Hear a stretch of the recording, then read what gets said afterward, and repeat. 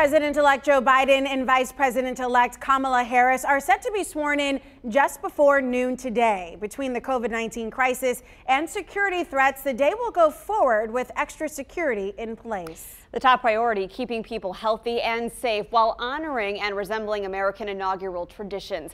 WF-MINUS's Candace Red takes a closer look at the tight security and COVID-19 precautions in place today. Good morning, Candace.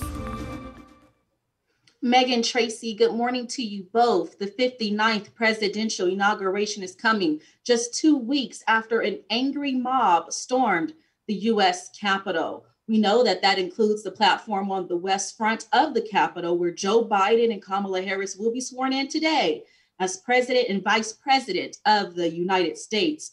During these unprecedented and divisive times, security is tight, with at least 25,000 National Guard troops in Washington. Tall fences are surrounding the Capitol. Several metro stations are closed, and the U.S. Secret Service and other law enforcement agencies are enforcing restrictions for drivers in the area.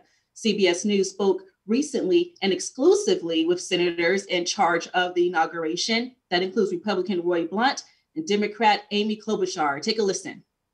Did you ever consider, for security reasons, about moving this inside? I don't think we seriously did. This is not only a moment of importance, but the fact that we do it and where we do it matters, and really important to maintain that sense of the continuity of both our Constitution and our democracy. This is what President Joe Biden will see when he addresses the nation. Well, there'll be some people out there, so yes, that's what he sees. Right now, you're looking at the Field of Flags public art display on the National Mall in D.C. The Presidential Inaugural Committee says the purpose of the display is to celebrate the American people who cannot attend the inauguration due to the COVID-19 pandemic. Now, remember, people have already been urged to stay home due to the health crisis and the possibility of violence. But once again, when it comes to those who will be attending, again, we know that will be Congress and some of their constituents, that COVID-19 safety measures will be in place. That includes the use of face coverings, social distancing, and more.